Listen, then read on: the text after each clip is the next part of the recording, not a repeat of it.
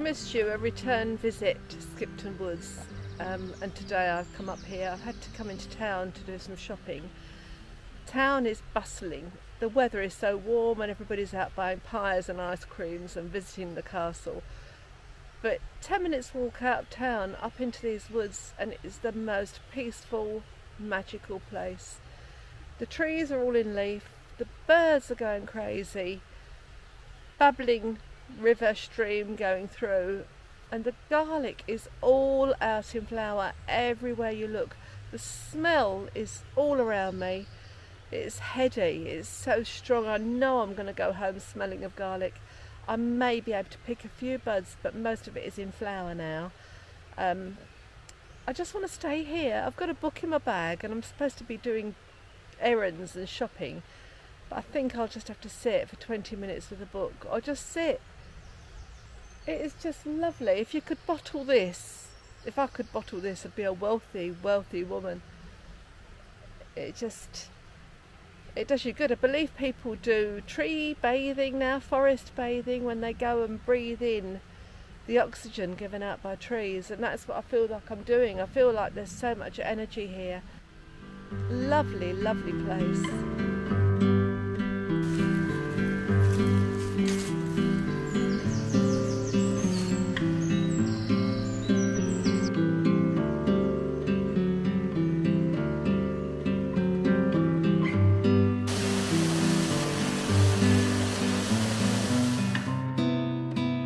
The sun is shining, the birds are going crazy, and the May blossom is filling the air with sweet scent. And according to the saying, "Ne'er cast a cloud ere May is out," many people think that means May the month, but it means once the May blossom is out, you can put your summer clothes on. So this is what's happening today. This is our clothes storage with shelves, and this is the only wardrobe space we have. It's just that wide. So we only have summer clothes or winter clothes out at any one time. So winter clothes have been dug out and folded up and put away, or they're going to be put away. Summer clothes are all in these boxes. They've been stored under the bed since about November. So there's no in-between seasons on a boat. It's summer or winter, and I've decided it's going to be summer. So I've got to find room now for all this stuff in the wardrobes and all that stuff under the bed. Here we go. We're off on a cruise.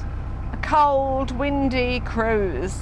Yeah, it's a beautiful day, but this wind just will not stop, will it? It's been going on for weeks and it's a bit chilly, but otherwise... Northeasterly, which is always the cold wind coming from, yes, I don't know, Canada and up there somewhere. But it's Canada, yeah. That would be northwest. Oh yeah, that's I've got no level in geography as well, but yeah, coming that way. It's cold wind. So what are we doing, Fran? We are going to B&Q, which... Or a Home Depot in America. Yeah, because we've hit a problem with our mooring and it's got no shade. None whatsoever. So the weather is warming up, although it's cold today. We've had a couple of hot days and we need a parasol, and we're going to have a look for table and chairs, aren't we? Like a little table and chairs so we could have our dinner off. We did attempt to fix up a sail shade. But it didn't work that well, did it? No. So we've decided we've just got to bite the bullet and buy. There's no point in having a mooring and a nice little seating area. Neither of us like sitting in the sun, do we? No. So there's no point. We've got to spend a little bit of money and make it comfortable. So we're travelling 8 miles. We've got 8 locks and a tunnel. We've done 3 locks yesterday and we stopped off at Barnoldswick for some shopping and stayed overnight there. And now we're heading down as far as Nelson. So the whole trip to B&Q is going to take us 4 days. 4-day trip. But that's okay. To the DIY store. We've not been to Nelson before, so it was something new for us. And another resident boater nearby popped off yesterday and got himself a van full of wood and came back within an hour. We don't want anybody getting things for us. We're quite happy to do this, but it's just what takes one person an hour takes us 4 days. Yeah. But what a lovely way. And in fact, we really, really enjoyed the cruise yesterday, didn't we? was fantastic. It's just nice to get off the mooring and come out and do what we said we're going to do, which is keep cruising, you know. And something I noticed last night when we moored up, we were moored up in town, bird song, even though we'd only gone a mile and a half, I think, was completely different. Yeah. So we're used to the little sounds and the sights of our mooring. Moored up in town, we were surrounded by blackbirds and sparrows. It was completely different sound, wasn't it? Town birds rather than country birds, but yeah, interesting. But the scenery here is absolutely stunning. We've got a tunnel coming up in about 5 minutes or so, and hopefully we haven't missed the slot, because you only got a 10-minute slot to get through. If not, it doesn't matter, because we've got coffee and chocolate cake. We'll just sit and have coffee and cake.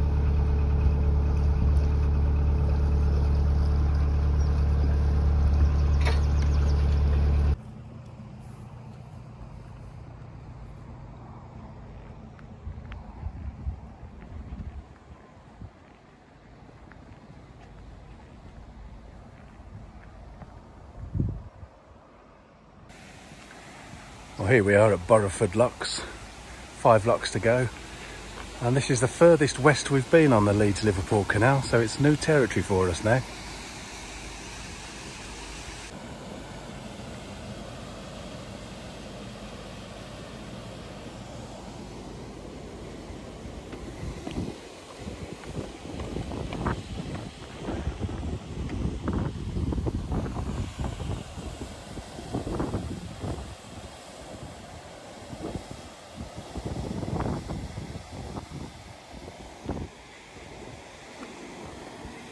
People have told us these locks are a nightmare. The gate's swinging open all the time.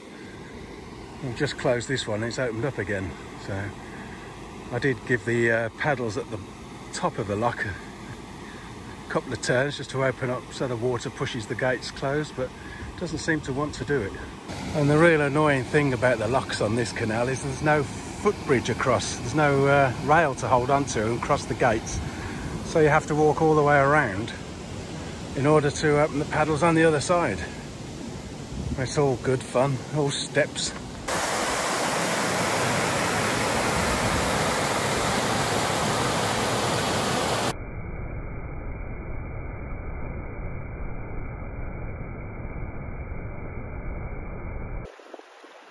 Lovely old lock keeper's cottage.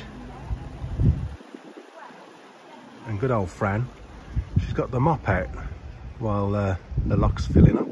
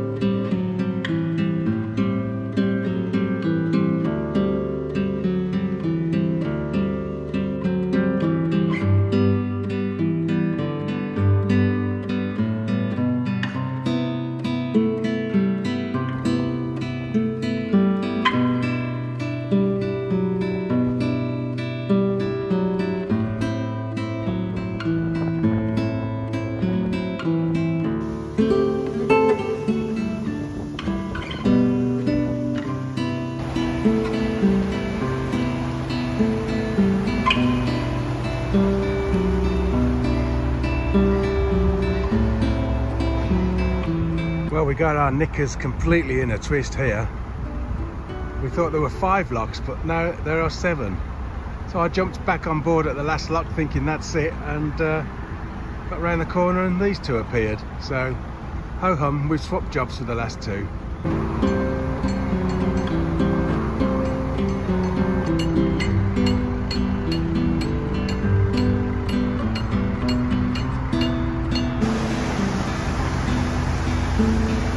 Couple of numpties then.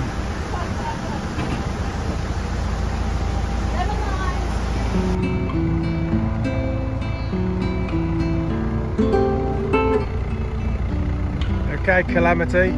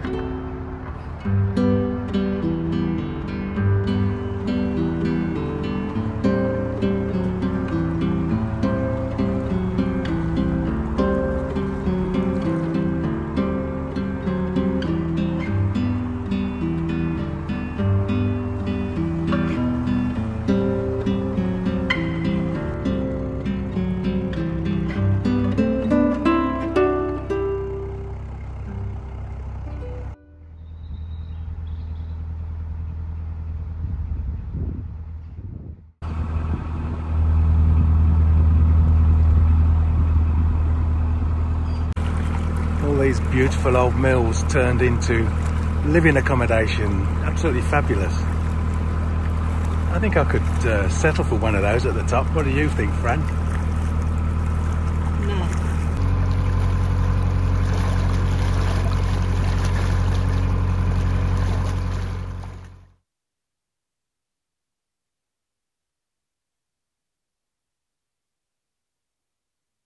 So we ended up cruising yesterday for far longer than we expected, and we are now on the edge of Burnley.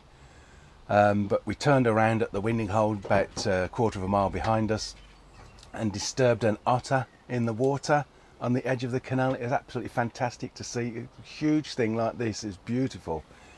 And so we're moored here, as I said, on the edge of Burnley. We did a few miles more than we expected, but we had to moor up somewhere that we were happy. We were so knackered that we just walked up to the local Indian takeaway up there and got some curries for dinner last night, and there's plenty left over for curry for dinner tonight as well. So today we're going to head back to the DIY centres that we've marked off on the map, and maybe go back up the locks and moor up the top of Borrowford locks. We're not sure yet exactly what we're doing, but we're going to get going now because it's going to be a stinking hot day, and this is the best time to travel.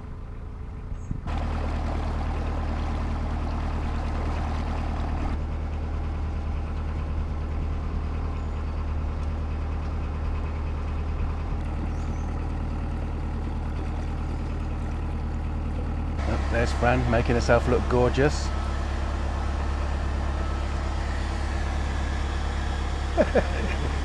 It's working. But if my memory serves me well, this bridge has got a shopping trolley just as you approach on the left hand side, so I've got to stick on to the right.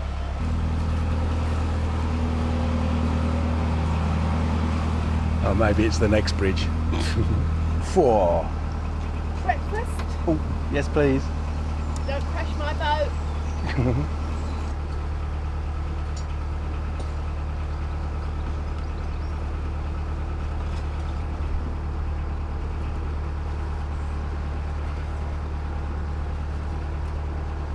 Well, we've just pulled in here for a half an hour or so because the DIY Shed of Glory B&Q is just behind there. So sad to say, we've got to go in there. Are you ready for this? You're going to love it, aren't you? I've got a list. She's got a list. B&Q's alright, I don't mind a B&Q. It's like clothes shops I can't bear. Shoe shops, Nah. no way.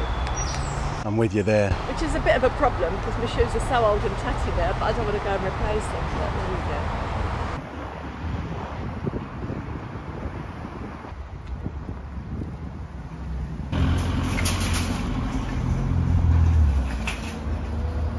go. Only want one. Just one, Fran.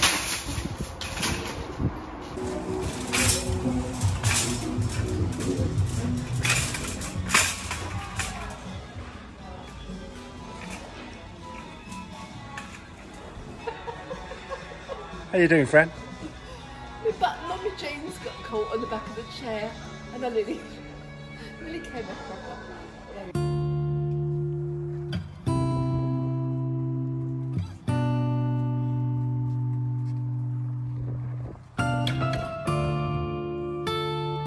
Oh, we've come for a walk, and this pound at Barrowford Locks is empty, and some clowns have raised these paddles here, and also the two at the bottom, so the water's just gushing through this lock and emptied the pound. So being the hero that I am, I've dropped the paddles, so hopefully that'll fill up shortly, because there's a lot of water actually coming down from the other lock. So after about an hour walk, we come back, and this is the only water coming in the pound now, and still got some way to go. Gotta come up about another 2.5 feet, I reckon.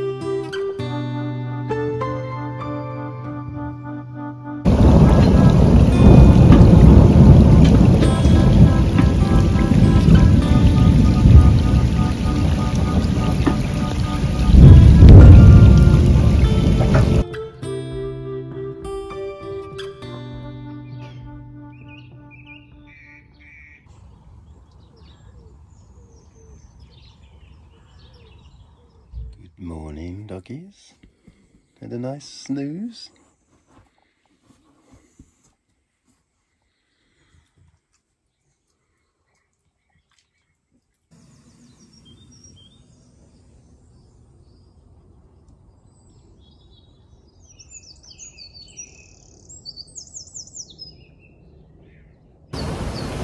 Here we are on the last day of our little shopping expedition. Last lock. And I guess we'll be home in about 25 minutes. It's been fab actually, been really enjoyed it. It's been a nice little excursion. Weather's been fantastic. Massive storms last night, but that was most welcome. But yeah, anyway, looking forward to getting back and fixing up our patio equipment. This is an unofficial turning point, a winding hole, where we have to turn so the boat can be facing the right way so it fits on our landing. I haven't yet extended the other pontoon so we can moor both ways. That would be ideal, but this always offers a bit of entertainment.